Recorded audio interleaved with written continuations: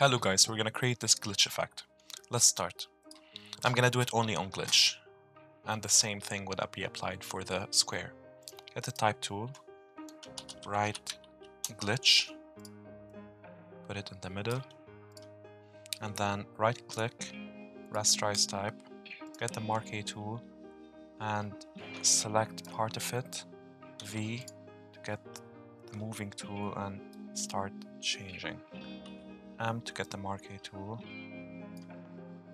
V, M,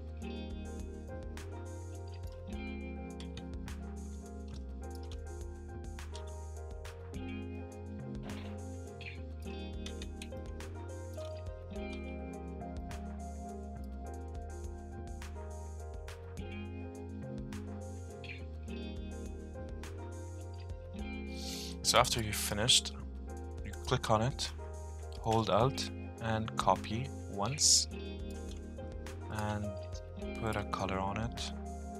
I'm gonna put red,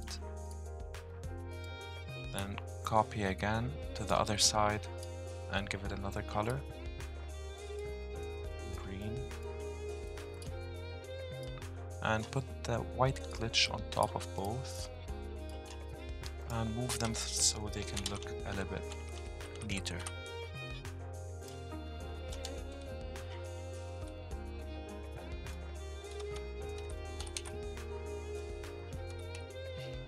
Okay, for the first one, click the red glitch and go to Filter, Blur, Gaussian Blur, put it on 3, then click the second one, same thing, Blur, Gaussian Blur, 3, then click on all of the 3 layers of glitch, right click, Merge Layers, Filter, Blur, Gaussian Blur again, but put it this time 2.